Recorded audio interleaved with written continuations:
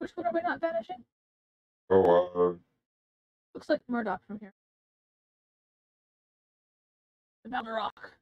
Ballardrock? Balrog? Or is it with a ch? It's B-A-L-E-R. Ballardrock. Ballardrock. Or Ballardroch. I'm gonna say something a little bit naughty.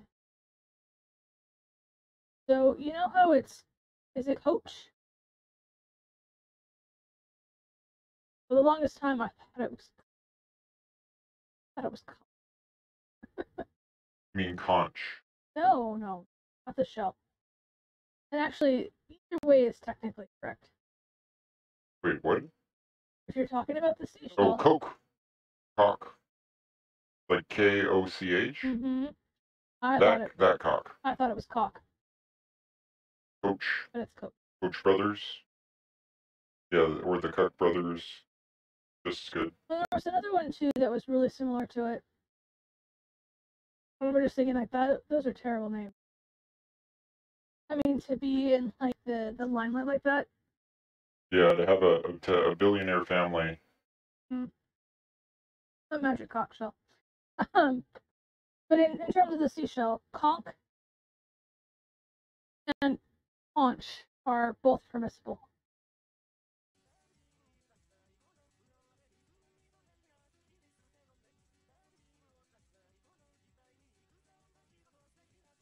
Sorry about that. I was mid-cracker. It's okay.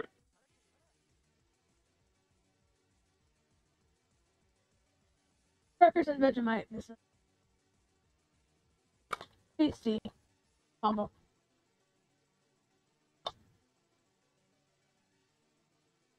Club.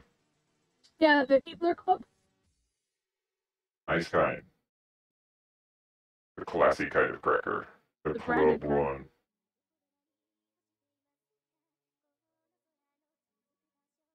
Branded butter cracker. Branded butter. I love it. Branded butter cracker Despia.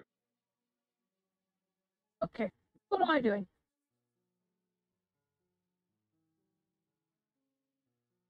In tier 3, and now it's like jumped up apparently. They did just collect some data though. Apparently. Data collection. So they're recalculating and such. We disagree with data collection. Yeah, data mining and data brokers, they are evil. They want to data rape you. I think fun decks are better than good decks, which is why but I also like winning because I think winning's fun. So it's not really fun to play a deck and just lose. I'm all in favor of trying out different things. So I went all the way up and I got up to before, not this last season, ranked season, but I got up to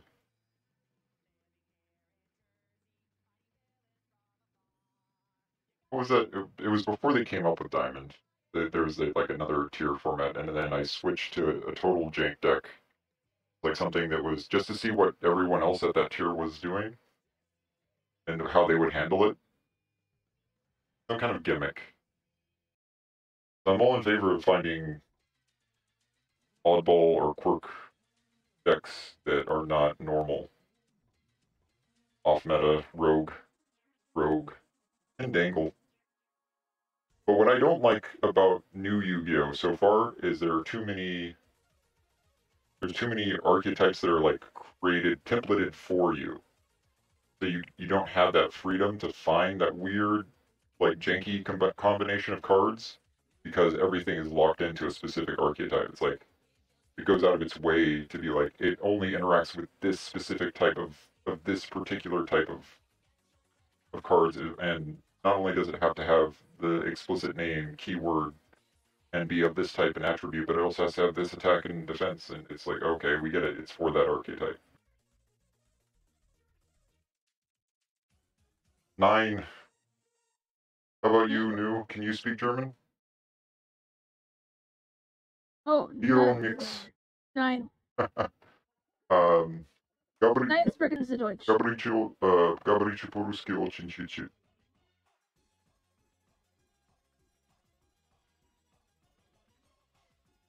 I can read Russian better than I can speak it. Ich bin ein Berliner. Which does not mean I'm a jelly donut.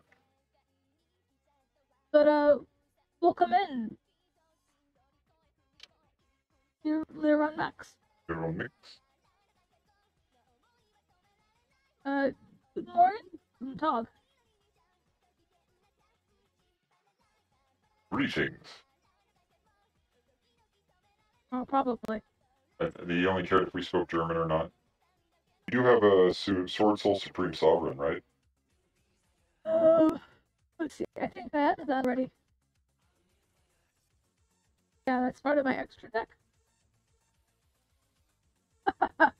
As well they should. That's almost exactly the reason why I'm a Gurren Lagann fan first and foremost, and in favor of like Evangelion shaming. We should normalize Evangelion shaming, and we should normalize Gurren Lagann, Tiggin Toppin chauvinism. My main problem with Evangelion is well, I hate the whole thing. Or I just objectively hate it. But the damn songs get burrowed into my brain.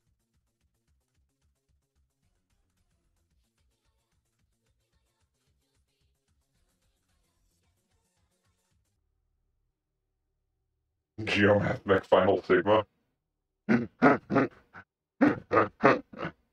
Oh.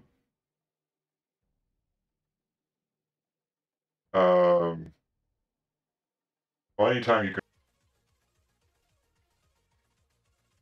All right. What do I want to do? Well, those are all free pulls, so you get all of those. You just gotta go collect them. But now your deck's ready to play. Did I want to save? Yep. Branded Buttercrackers. Well, you really should name it something to do with Sword Soul, because it has nothing to do with Branded. But it's up to you. Branded Buttercracker. Alright. You'll catch them off guard. Oh, do they see my deck? No. But, I mean, they might actually if they decide to copy it. Never let them know your next move. Do you want to make an Ash Blossom or a Ghost Spell? Sure. You know what those are? What? No, Ash Blossom is. The other one I don't know. What do you think, RST? Is a Ghost Spell worth it? 2 Ash Blossom and a Ghost Spell, or just 3, straight up 3 Ghost Spell, or Ash Blossom? Ash Blossom. Or, and get rid of the Raigeki, I think. Why am I getting rid of Raigeki? Because it's sort of excessive. Isn't it that good? Isn't it? Well, it's a meme card from like back in the day. It's not.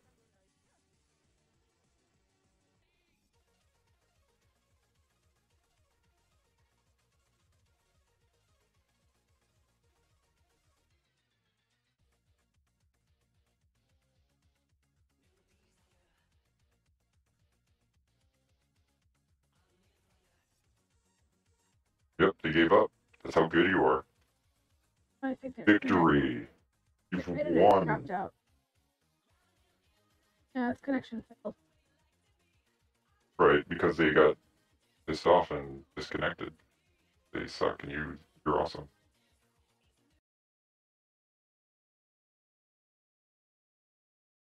Accelerate time. Be like Poochie from JoJo. Play Final Countdown and then accelerate time until the universe resets and you win.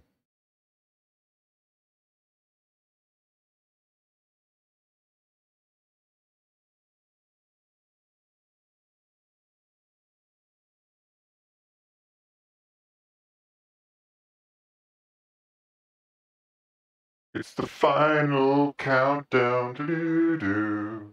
Do-do-do-do. Do-do-do-do. Do-do-do-do-do-do. Do. Do-do-do-do-do-do. No good reason nowadays. But back in the day, we used to have, yeah, yeah, same here. We used to have worthwhile reasons to go play the paper TCG back in the day. Now there's no good reason to ever do it. Uh, Back in its heyday, it was like being a part of a brotherhood.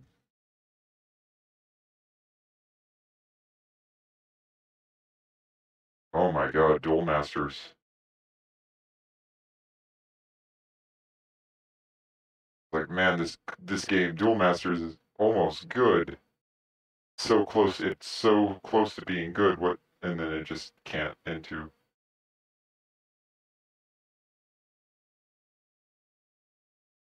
I didn't know any kids that knew how to play Pokemon.